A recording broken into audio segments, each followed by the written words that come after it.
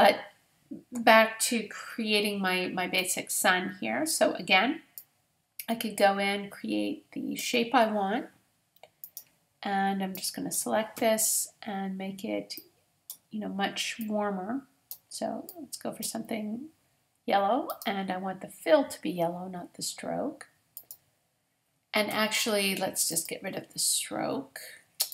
Okay, so I just have fill here now. So if I wanted to, I could go in, maybe I want rays coming out. This can be very cartoony. And let's just use so here, I'm just I actually want this to be the same color.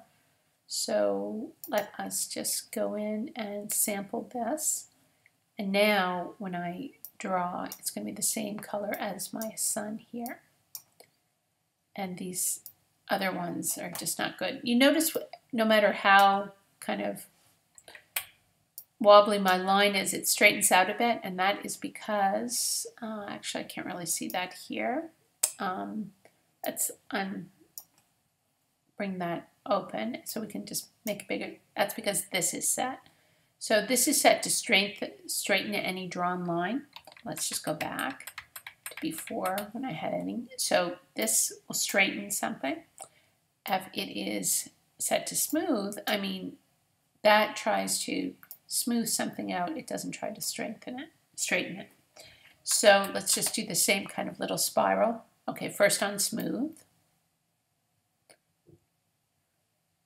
Okay, so it looks better. I can also go in and select it. Just double click here and smooth it out this way so it gets even smoother. I could also go in and, okay, let's just redraw.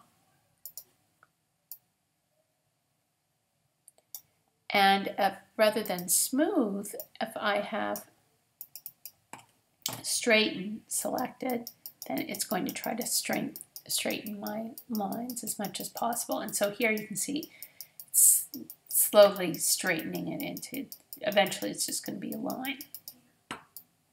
Okay, so two options in terms of how you kind of modify what you draw. And I do want to just repeat that, you know what, for anything's really complicated, you're not going to draw it in Flash, you're going to draw it in Photoshop, you're going to draw it in Illustrator, and you're going to import it in. Flash is good at simple, basic, and often in a cartoon, that's what you want. You might want to do very simple characters that don't require anything complicated, or you might want to do a very simple background like this. The other thing that Flash is good at, if you have, say, a photographic image or, say, a video that you want to stylize and kind of give it a cartoon appearance, you can import that into Flash and use Flash to convert it and then export it again. Here, let's just have a look at going in and making sure that we don't actually go in and make any changes to this, you know, like I did when I was kind of overlapping multiple shapes. Let's go in and make this so that it's going to actually just be like this all the time. So let's see, maybe I want something else on here, but for now, this is my sun, I'm happy with it. I'm going to right click on it, and I am going to convert to symbol.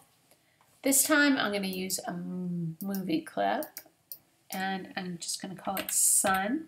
I'm going to do underscore MC, so I know it's a movie clip. And there it is. Now I can overlap it all I want. It's not going to make any difference. Now, why I wanted to make it a movie clip is that I want to kind of make it glow. And here, movie clips you can do that with. I'm going to kind of blur the edge, change the color. I want it to be the same color as that. And I'm going to make it a stronger glow, so now I have a sun that, you know, has a sun.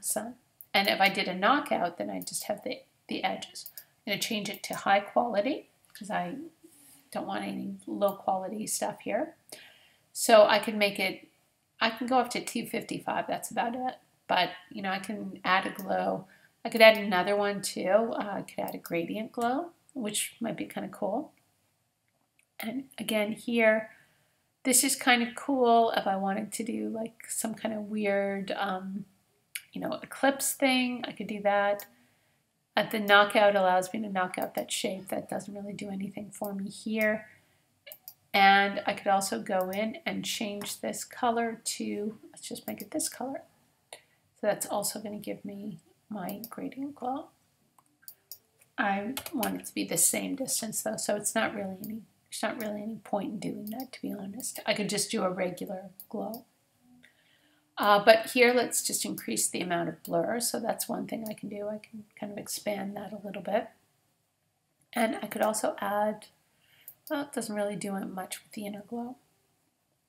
So here, again, let's just delete that. Whoops, I didn't mean to delete the whole thing. I just wanted to delete that. So again, you can add filters. I'm just going to add the basic glow, but make it yellow. So same color as the sun. And strength, maybe 100% is too much, but oh yeah. So I have something that's a little bit more than just a straight edge thing. So I've got my sun. Now if I want to scale it down, again, just use this basic free transform tool. Hold the shift key down and you can scale it up or scale it down. Shift key makes sure that it stays proportional so you're not distorting it. And there I've got a smaller sun. I'm just going to move it around. Okay, so again, a symbol means that you're not going to accidentally delete parts of your drawing once you have it. The movie clip was what allowed me to add the filter on it. You can't add a filter to a gradient. And I'm not going to do any other kind of nested animation, so the movie clip is fine. Okay, so the sun. Now there are situations where you want, you know, your shapes to kind of join together. The sun wasn't one of them. It's a single shape, but if I go in, I'm going to create maybe some trees, or let me do buildings. Buildings could be cool. And now I have a buildings layer. I'm going to lock everything else so I'm not messing around with it. And I'm going to change my color to something that is maybe a little bit more building-like, maybe a little brown. I'm going to get rid of my stroke. And then it might be a little bit green for, yeah, it's a little green for an urban area. So maybe it's not buildings, maybe I'm creating trees. So I could create something like that, you know, that could be the trunk, and then go in, make this a darker green, and then just kind of do a whole bunch of circles to create the leaves. These are automatically going to be joined together, so I can be kind of rough. I can be as stylized as I want. So that's kind of looking like a pretty stylized tree. So again, now I have two different color things, but just select them both. Right click and go convert to symbol. This one I'm going to make a graphic, though in this case, you know, it really doesn't matter.